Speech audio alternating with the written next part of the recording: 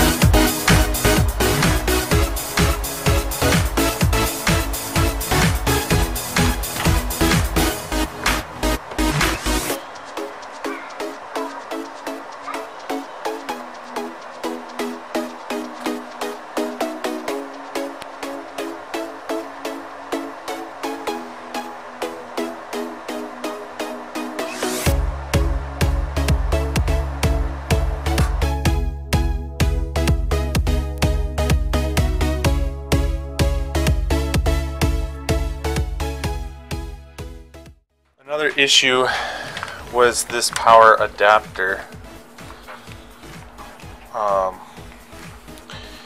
It wasn't giving it a voltage to charge, so I had to replace it right here with this replacement one right here. You can see I'm measuring the voltage, and I wasn't getting voltage here. If I measure to the blue wire, I'm only getting 3.8 volts, so it should be 16, so it's a bad power adapter as well.